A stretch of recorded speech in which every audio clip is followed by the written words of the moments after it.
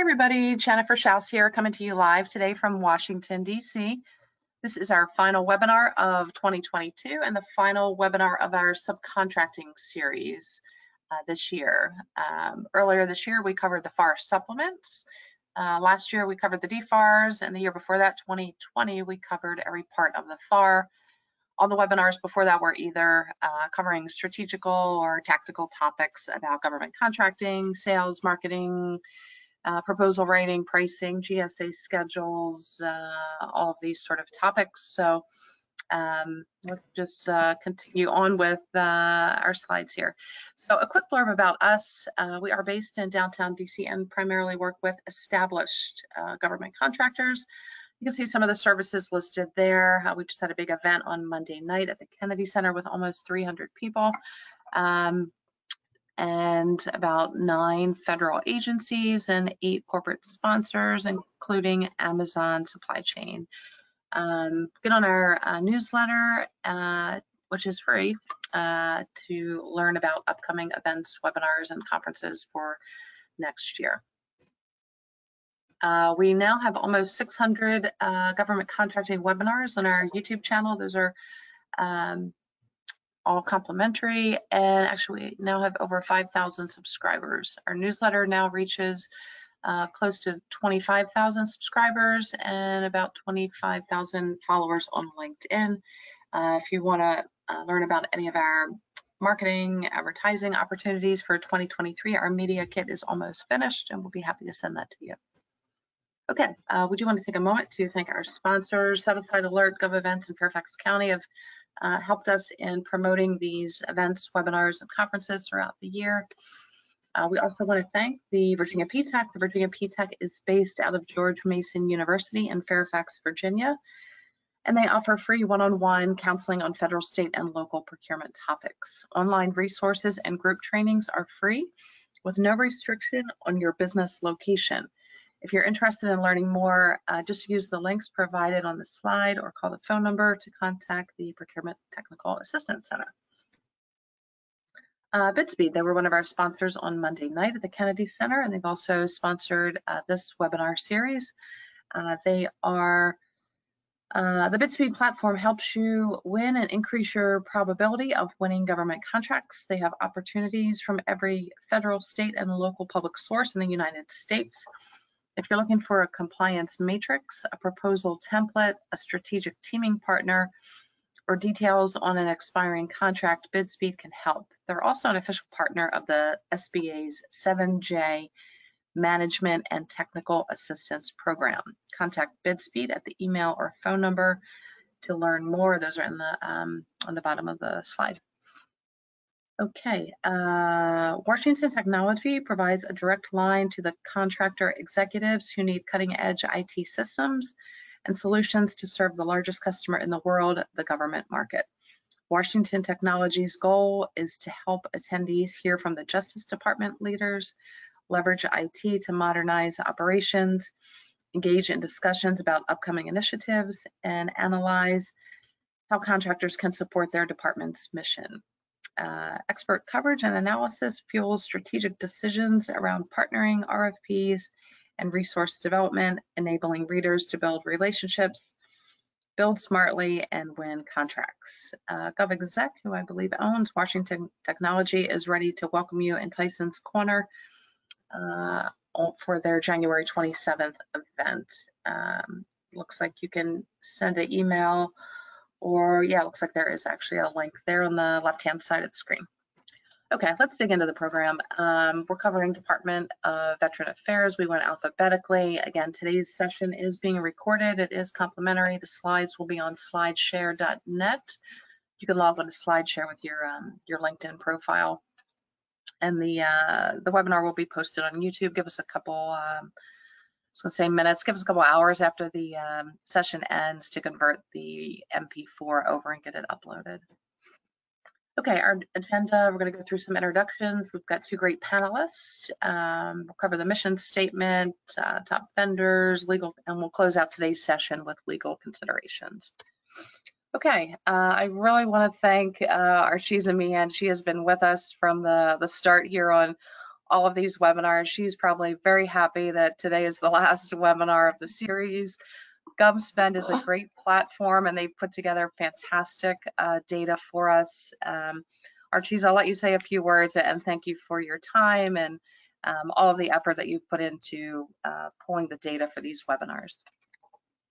Oh, thanks, Jennifer. Yes, it's been a pleasure working with you on these webinars. So thank you for involving me. Yes, and GovSpend actually owns FedMine. FedMine is a federal database that integrates the federal data sets, and we were acquired by GovSpend, which is a leader on state local procurement information. So we now provide the best in federal and state local educational data. So happy to be here. Great, thank you. It's always a pleasure to hear your voice on the other side of the line. We've also got our legal speaker, Matthew. If you want to unmute yourself, I'll give you a moment here to say hello. He's going to close out today's session with the legal considerations, 5 best practices, and I think some FAR supplement information. So we've got Matthew Moriarty from Schoonover and I think I'm saying it incorrectly, Moriarty. So Matthew, I'll let you correct me and say hello to the group today. Hello, everyone. It's a mouthful, even for me. My name is Matthew Moriarty. I'm one of the founding members of Schoonover and Moriarty, law firm on the outskirts of Kansas City that exclusively represents federal government contractors, almost entirely small businesses. So I am very happy to be here, very happy to be one of the final panelists. I guess there's a lot to live up to, so I hope I can make it proud. Oh, I'm sure you can, and yeah, you're batting cleanup today for the year, so I'm sure you'll bring it home. No pressure. Okay, so we'll just buzz through the mission statement, which we simply pulled from the website. So if you're selling to the VA, you should probably know this information already. They obviously work with veterans to provide veterans the world-class benefits and services they've earned. And obviously they're focused on professionalism, integrity, accountability, and more. Okay, it's pretty simple here as far as what encompasses the VA. Other than that, it's not simple, as Archisa and Matthew will tell you guys. But we've got the National Cemetery Administration, your Benefits Administration, Veterans National Day Committee, Veterans Health Administration. And I will just give a quick shout out that if anyone lives in the DC metro area, over at Arlington National Cemetery, since we're talking about veterans, Saturday morning is the laying of the wreaths, and you can find that on the Arlington National Cemetery website if you feel like going out in the cold and putting some wreaths on the stones over the cemetery. Okay, we've got the link to the department, link to the small business office, where if you've got an opportunity and you're trying to find somebody there and maybe hitting a roadblock, we encourage you to reach out to the OSDBU if you're looking for the forecast, which is also important. Don't ask the OSDBU to do that homework for you. You guys should have that done. And you should also make yourself familiar with the SBA scorecard and how they did over the previous years. Okay, I'm going to mute myself and turn it over to Archisa. You guys are in good hands with her. And Archisa, just let me know when you're ready for your next slide and I'll advance. Perfect. So thank you everyone for being here. My name is Archisa Mian and I'm the Director of Federal Go-to-Market at GovSpend. And today we are going to be talking a little bit about subcontracting and how companies can actually use subcontracting as part of their growth strategy. A little bit about the data. The prime contract data comes from FPDS, which is the authoritative source for federal contract data. The subcontract data actually comes from USA Spending, which gets its data from FSRS. And also keep in mind that the subcontract data is actually self-reported by the prime or the sub.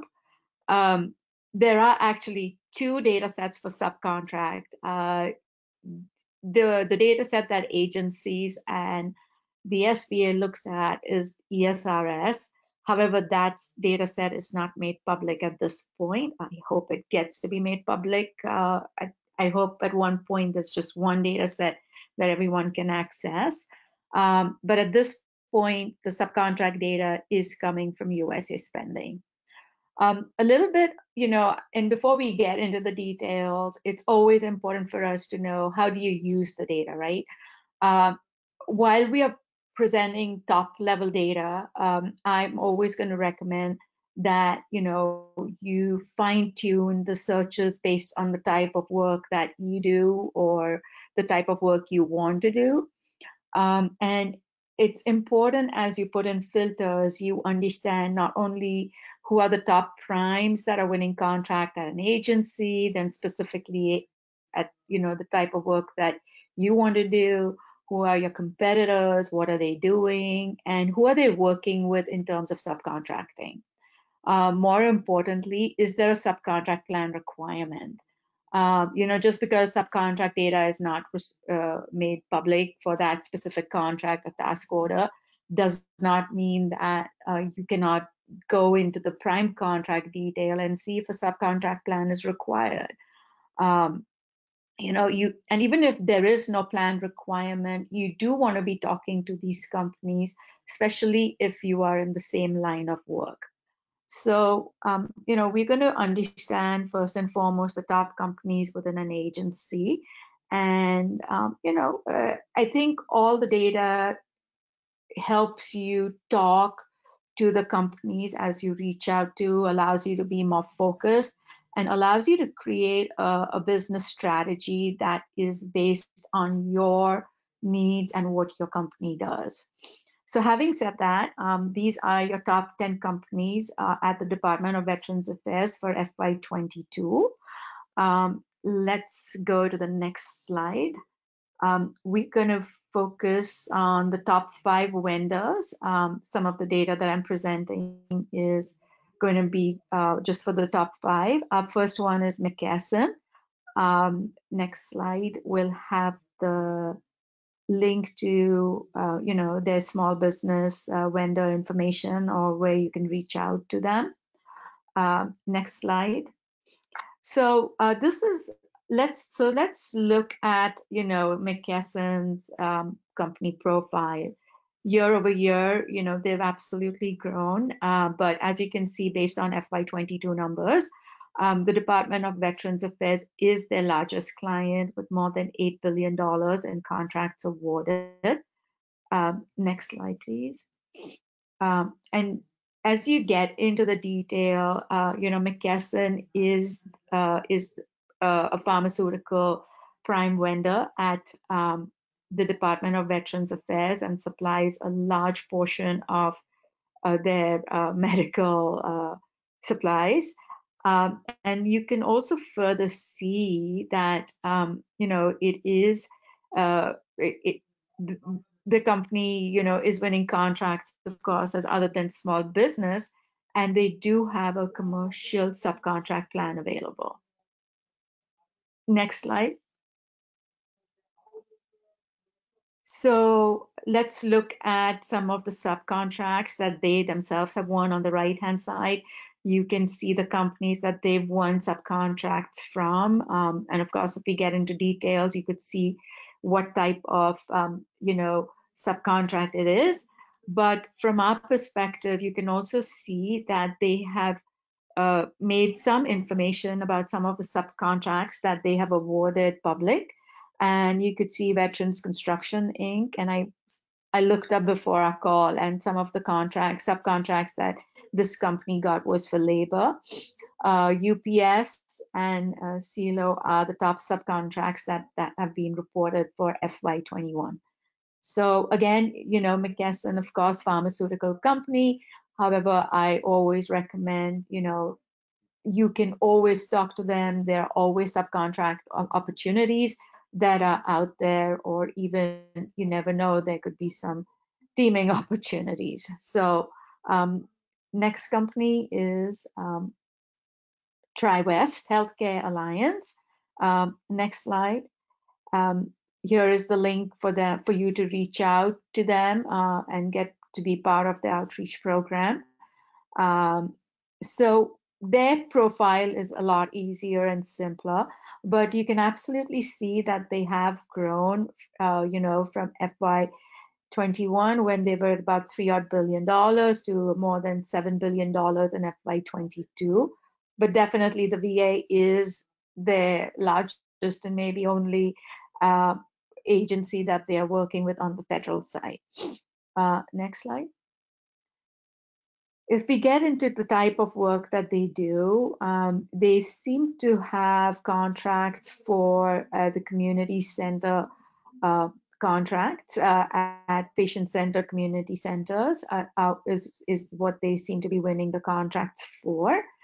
And you could see that there is an individual subcontract plan that is also required as part of this contract. Next slide.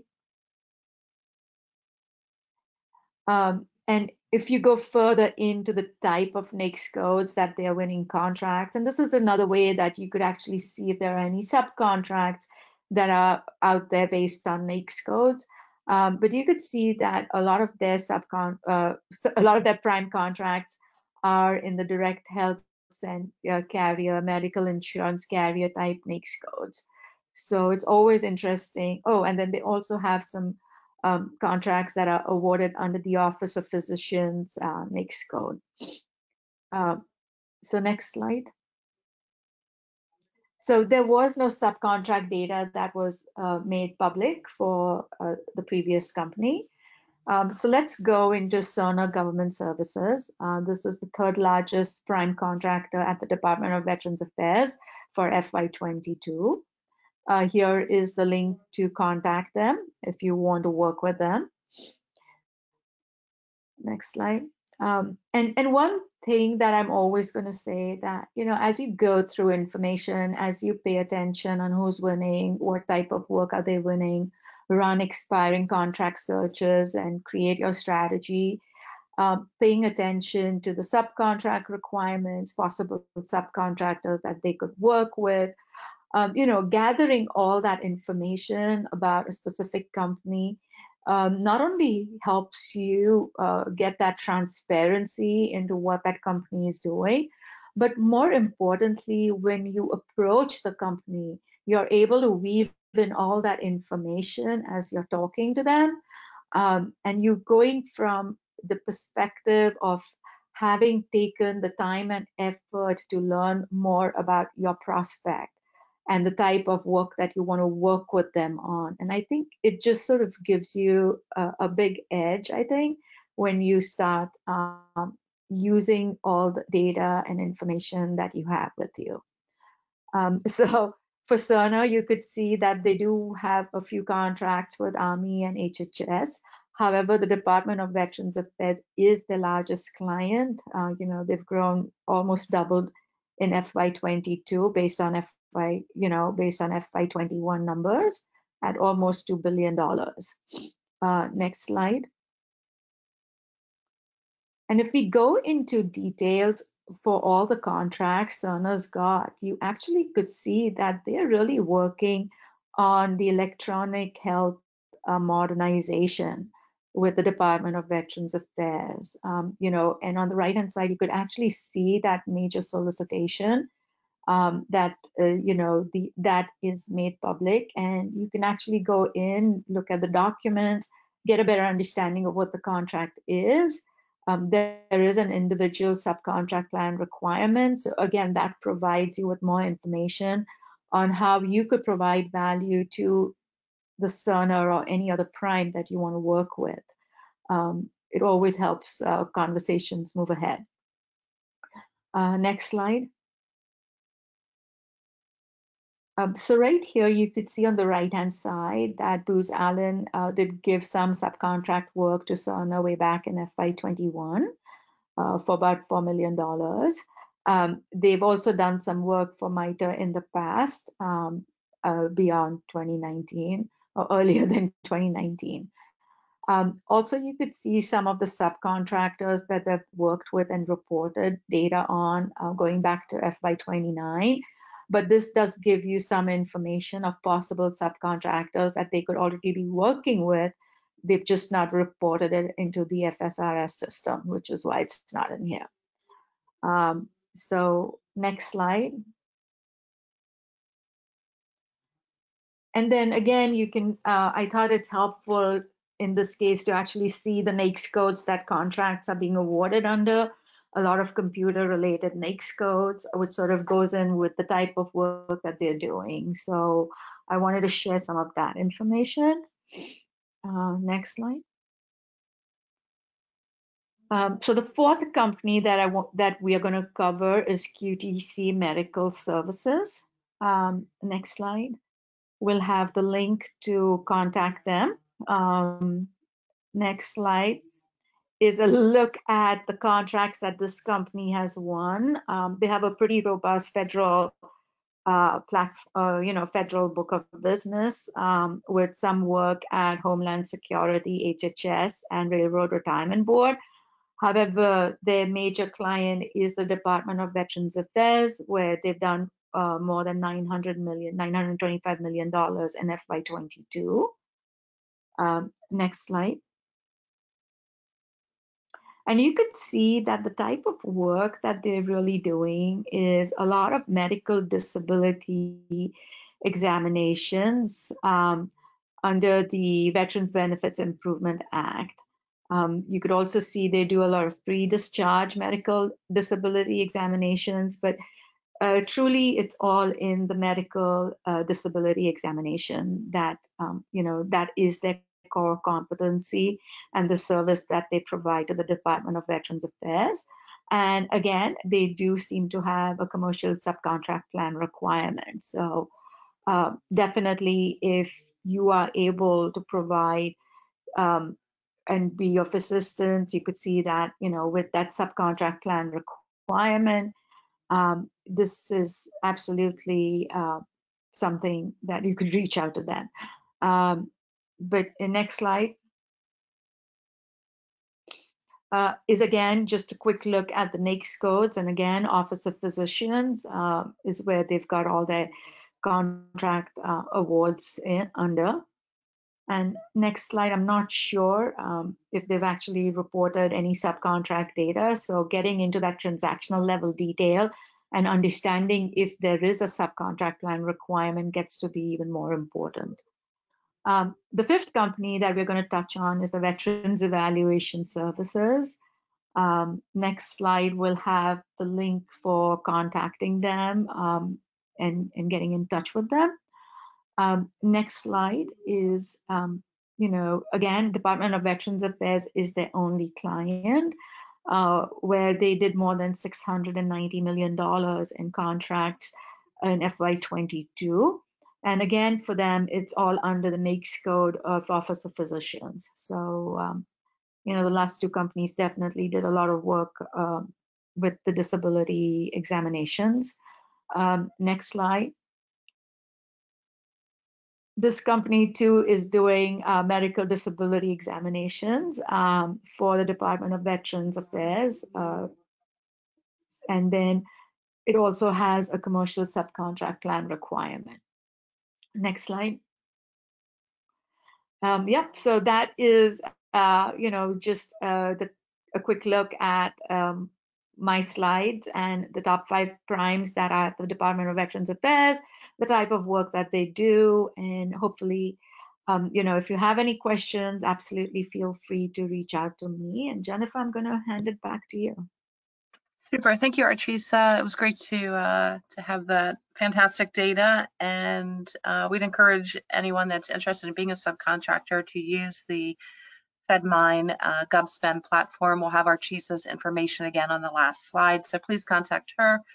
Their platform's really easy to use, and it's just great for staying abreast of opportunities and looking at forecasts and everything else that you need in capturing contracts.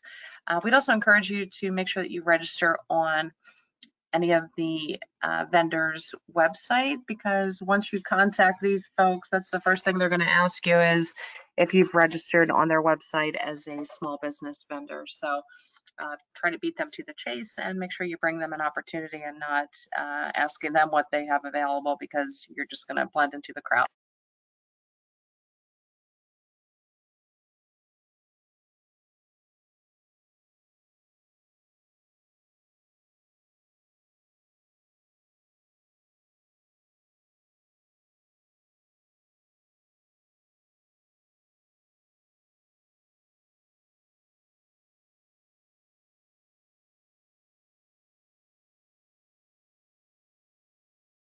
Jennifer, I guess this is my turn to speak. Oh, I'm sorry, I think I unmuted myself or muted myself by accident. Let me just buzz through these real quick. Sorry.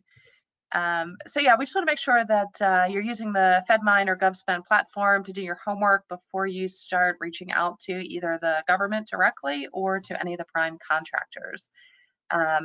We provided all the links so you can register as a small business vendor, and it takes about 2 minutes to find those. So if you're going beyond the top 5 and you're kind of looking at other companies, that's always a best practice. And make sure that everything that you've got in your SAM registration matches what you put in the vendor's profile as well.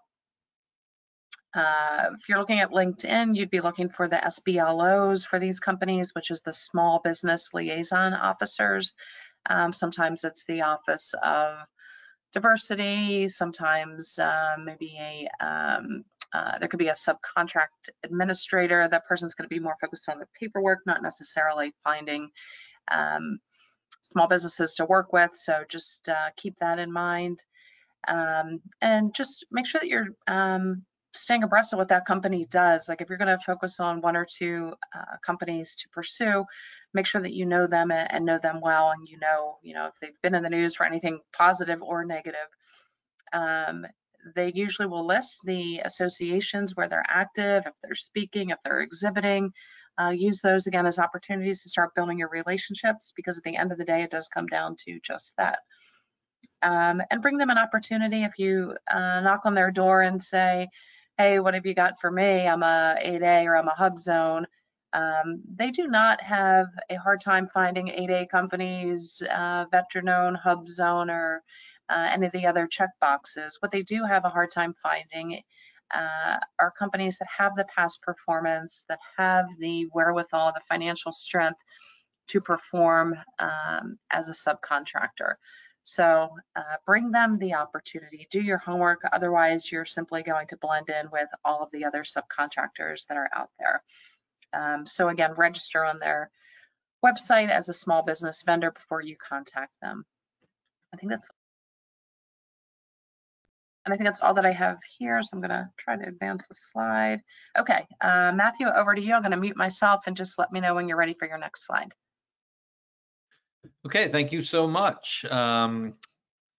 What I'm going to do in the brief time that I'm going to speak to you is talk a little bit about the basics of subcontracting, specifically with the VA. I'm going to talk a little bit more after that about some FAR flow down clauses and explain what those are and how they may come into play in your contract work. And then finish up with just a little bit more about subcontracting in a broader sense, issues to be aware of. So let's move on to the next slide. Again, this is just me. This is my contact information. Please feel free to reach out to me by email if you have any questions about any of this, or just Google Schoonover Moriarty and we'll pop right up. Thanks. Next slide, please. So really basic, everybody knows this already, but I find it's a good way to sort of reset the conversation.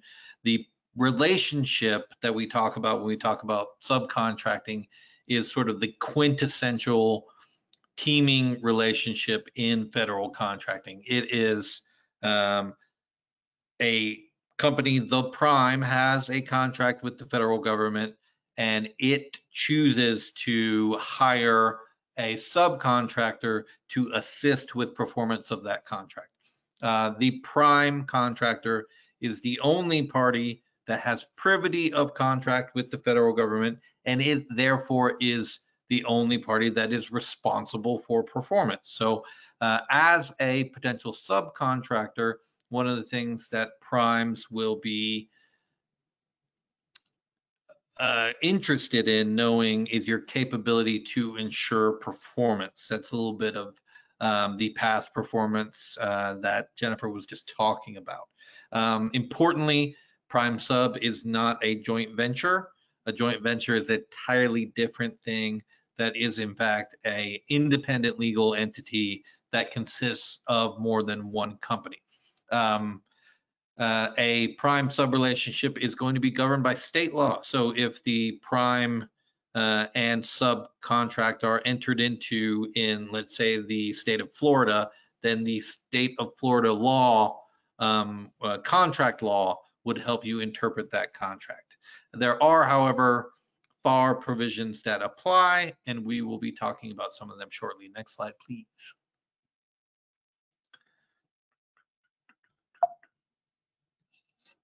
Pardon me. So with the VA sets some pretty excellent subcontracting goals, pretty excellent small business contracting goals, and they're here. This comes from the 2021 SBA scorecard, where it takes a look at how well each agency did in meeting its goals. For the prime contracting to small businesses and STVOSBs, the VA did quite good. Its goal for small businesses was just over 28%. It hit 30. For STVOSBs, its goal was 3%, and it hit 24, almost 24. Now, a lot of that has to do with the fact that the VA has the rule of two, which I'm sure you're aware of, which states that if the VA has reason to believe it will receive more than two offers from capable and affordable STVOSBs, reasonably priced STVOSBs, then it must set aside that work for STVOSBs. Now, it did not do so well with WOSBs and hub zone contractors, but it did great with disadvantaged contractors. Now, when you look at subcontracts, that's where things get a little bit worse. The goal was 16% of all subcontracts would go to small businesses. It only hit 13 STVOSBs, far below the goal, which was 3%, disadvantaged below the goal, which was 5%, and on down the line. So subcontract, doing fine on the prime pretty much. Subcontracting is where the VA could use some work. Let's take a look at the next slide, please. We don't know yet. We know how the VA did in 2021 fiscal year. We don't know yet how it did in 2022, but here are the goals. This is for prime contracting. So a small business, the VA wanted 17.5% to go of contracts to go to small businesses. VOSB, that's just veteran-owned small business, 7%. STVOSB, 5%. Those STVOSB contracts do count as VOSB contracts, so chances are the VA is going to hit that again by a lot, and on down the line. You can see what it is. Next slide, please.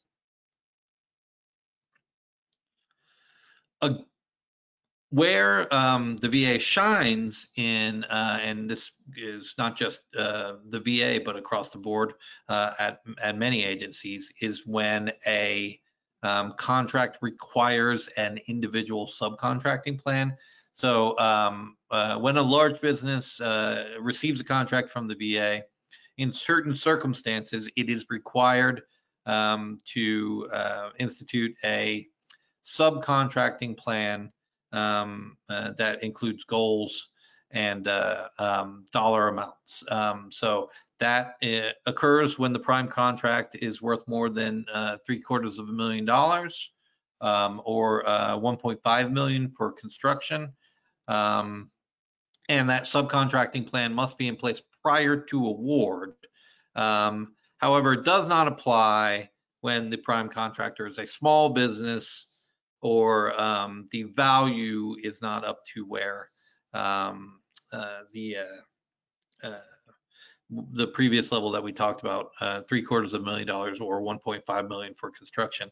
Also, it does not apply on contracts where there are no subcontracting opportunities or contracts that are performed entirely outside of the United States. Next slide, please. Do you have to be verified to subcontract to a prime contractor at the VA? Well, if it's going to count towards that SD-VOSB or VOSB goal, then yes, to be credited towards goal achievements, a business must be verified as eligible in the VIP database. As you know, right now there's a transfer from the VA's Center for Verification and Evaluation.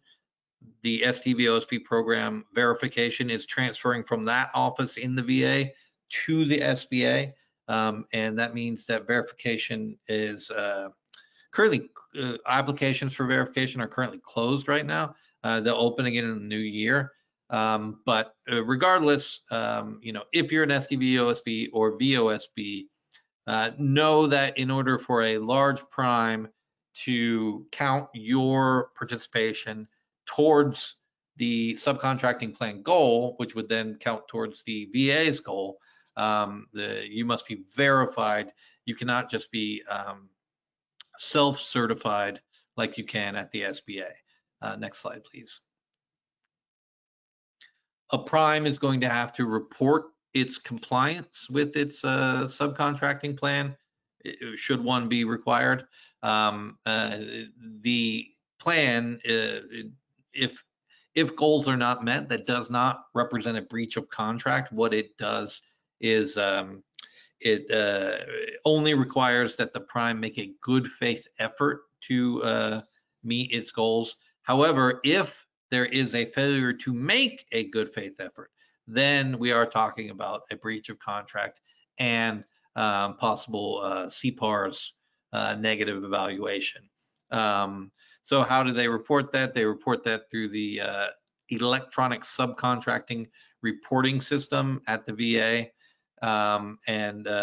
When that occurs, it's possible that the VA will institute a subcontracting plan compliance review, and that could be in the form of a on-site visit or an off-site investigation.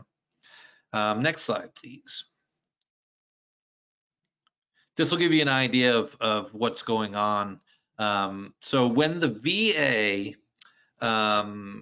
has an individual subcontracting plan associated with its prime contract, then the performance is great, pretty much across the board. According to the SBA, the VA achieved 23.9% small business participation when there is an individual contract-specific plan associated with performance on a contract.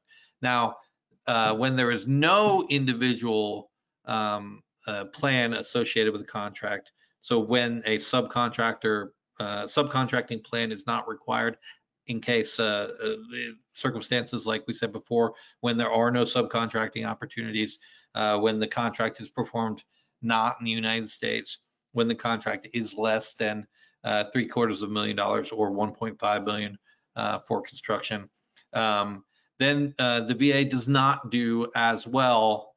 Well, I should say the primes who are working for the VA do not do as well at getting small businesses and socioeconomic businesses to participate. So what the difference here is, an individual plan is contract specific. It's required by the contract. The contractor has to make a good faith effort. If they don't, it's a breach of contract. Or you have what's called a commercial plan, which is just the entity's overall, the prime contractor's overall goals for a small business subcontractor participation. Those plans do not do nearly as well. This again comes from the SBA's 2021 agency scorecard, so we don't know yet what the numbers look like for 2022, but chances are they're quite similar. Next slide, please. A lot of this was already brought up, but I did want to let you know that you do have some resources as potential subcontractors that you can use to find companies to work for. So the VA has a large business prime contractor list for contractors who must establish those subcontracting plans with goals. The list is over 7,000 companies long. So, it could give you, beyond those 20, 30 contractors like Cerner that you're well aware of. There are thousands of contractors who need small business participation as part of their work. So one of the things you could look at is vetbiz.va.gov/services/subcontracting. And you can also look at the SBA's Subnet, which is a website for prime contractors to post subcontracting opportunities. I can tell you my experience, the Subnet is a little touchy to work, but that doesn't mean it can't be, if you have the skills to navigate it well, it can certainly be a useful resource. Next slide, please. Want to talk a little bit about FAR flow down clauses. So when a prime contractor hires a sub, one of the things the prime contractor must do is include certain FAR clauses in the subcontract that it is offering. The FAR clause in general will say something like, the contractor shall include the substance of this clause in all subcontracts and all contracts with agents. As a subcontractor, one thing that you will need to note is that if there's a FAR flow down in your subcontract and you want to subcontract further on down the line, you also are gonna have a responsibility to include that flow down clause in your second tier subcontract. Next slide, please. Common flow down clauses include Contractor Code of Business Ethics and Conduct. This is a requirement that you have a code of business ethics. Then that clause is going to apply if a subcontract has a very large value, greater than 5.5 million, and has a period of performance longer than 120 days. Another common one is utilization of small business concerns. That certainly makes sense. And that also only flows down if the subcontractor is going to offer further subcontracting opportunities. And actually, I should say that this subcontract is less than 750,000. So this is an old number. It's been increased. This is the same number we talked about before, $750,000 or 1.5 million for construction. But there is no need to flow anything down to a small business subcontractor because those flow downs, in this circumstance, utilization of small business concerns does not apply to small businesses. Next slide, please. Here are a couple more that just tend to come up a lot that you should keep an eye out for. Option to extend services. That's that clause that says, hey, the government may need another, 6 months out of this work.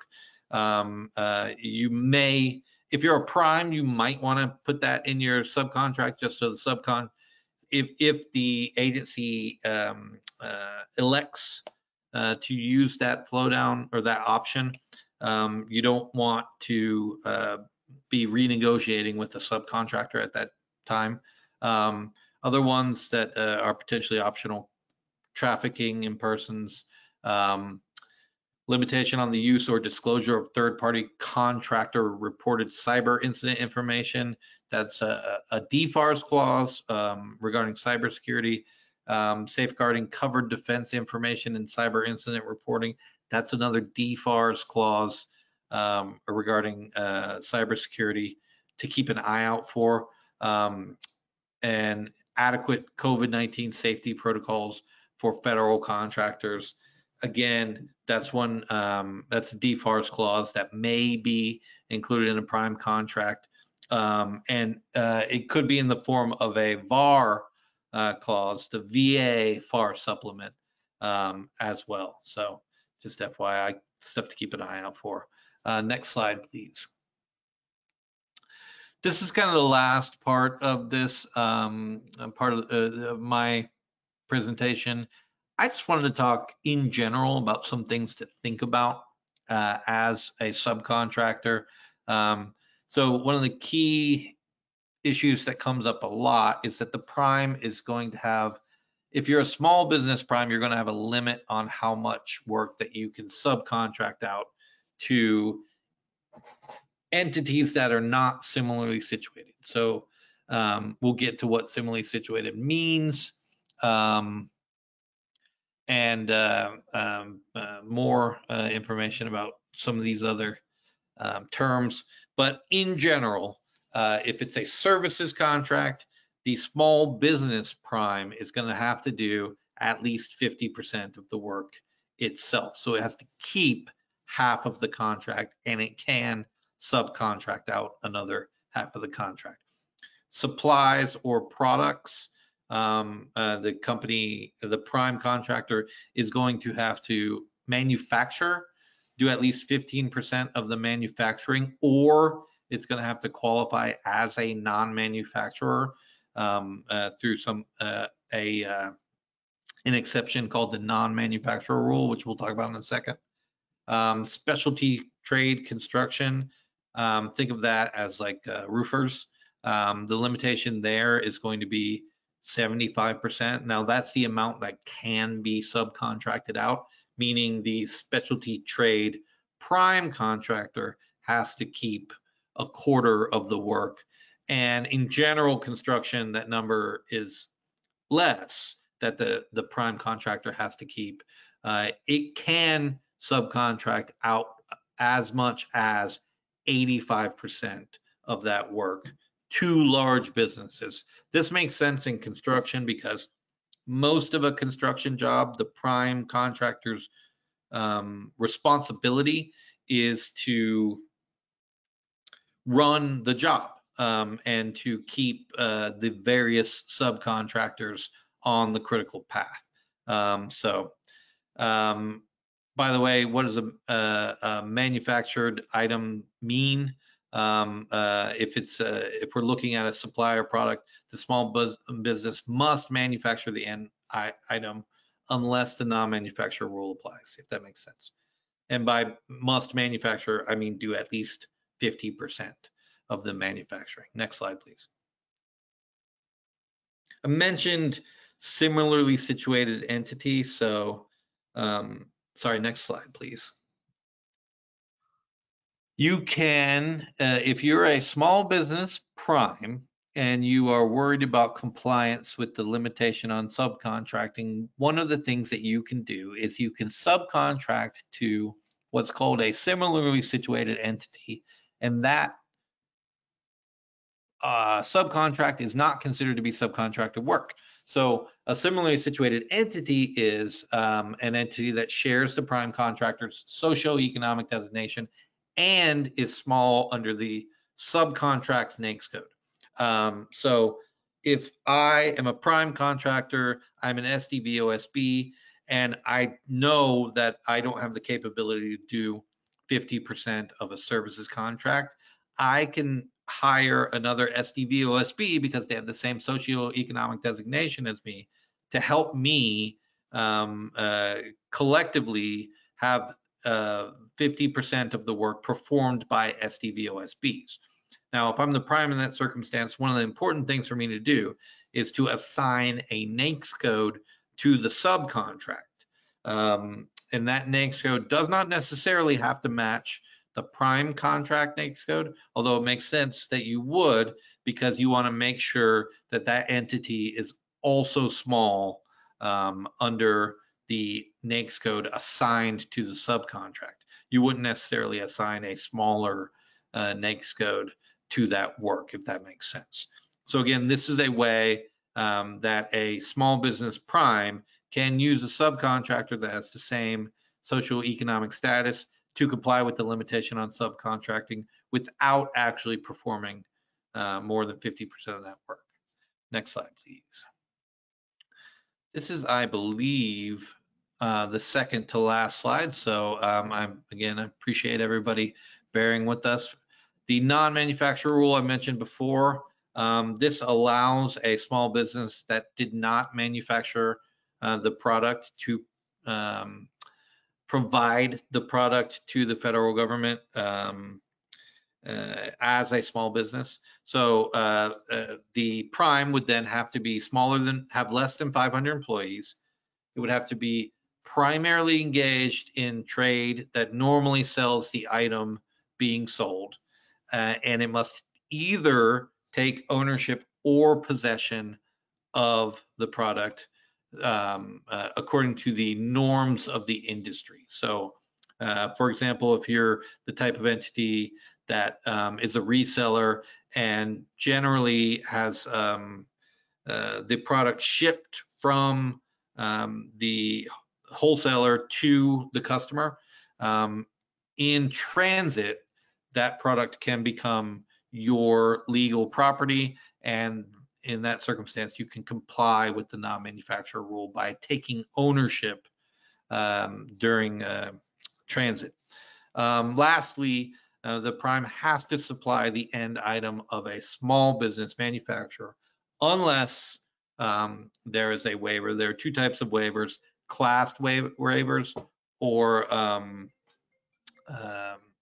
individual waivers. Individual waiver is a waiver that is put in place for the specific contract. A class waiver is a waiver that is in place for the class of items. So let's take like a battery, for example. That's a bad example because it's commercial off the shelf, but if you just bear with me, a battery is not going to be made in America by a small business manufacturer.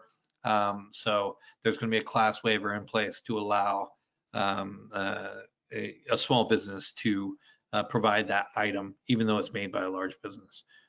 Okay, last slide, please.